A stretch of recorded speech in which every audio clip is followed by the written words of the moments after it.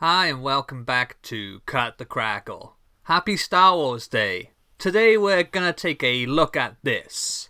The LEGO Star Wars TIE Fighter Pilot Helmet Set. If you can't already tell, I'm just shooting this freestyle on my phone, so this will be a much more quick and dirty review than usual.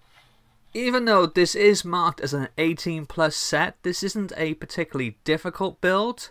The hardest part for me was the side panels, putting lots of black plates on top of black plates. Sometimes I had to double check what I was putting where.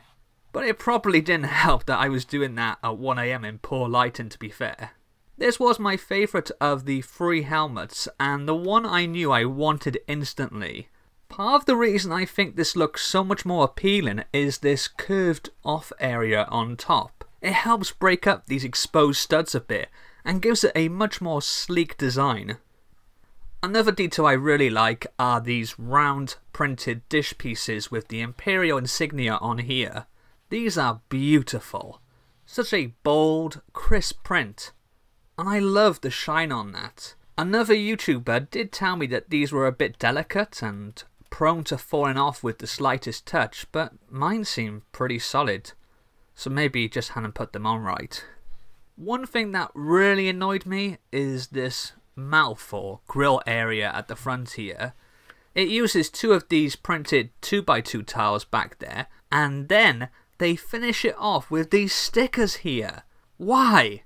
Why are these stickers? It looks bloody awful. I mean, it probably only looks bad when you get up close and personal with it. You take a step or 2 back and look at it as a whole, and it all kind of blends in and looks fine, but down here you can see the tubing actually connects into the base. Oops, something just fell off the back.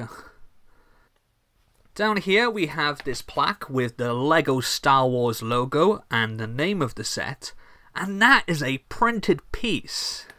So just to recap, these are printed, these are printed, this is printed, but these are stickers. Why? Why have you done this? It makes no sense. No sense. Anyway, if you can get over that, I think you'll find this is a beautiful looking set. You could argue the TIE Fighter helmet isn't as iconic as the classic Stormtrooper, and I wouldn't even try to disagree with you, but as far as these helmet builds go, I just think this has translated so much better. I have now since ordered the Boba Fett helmet, so my opinion may change.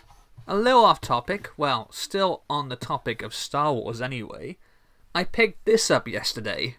I know it's not the UCS A-Wing obviously, but I have been meaning to pick this up for a while, and this was reduced down from $24.99 to $17.97. And it was the last one on the shelf, so I had to get this. Bit of a weird way to end this review. Let me know in the comments below what you think of the LEGO Star Wars TIE Fighter helmet set. Don't forget to like, and if you haven't already, be a hero and hit that subscribe button. I'll see you next time. May the 4th be with you.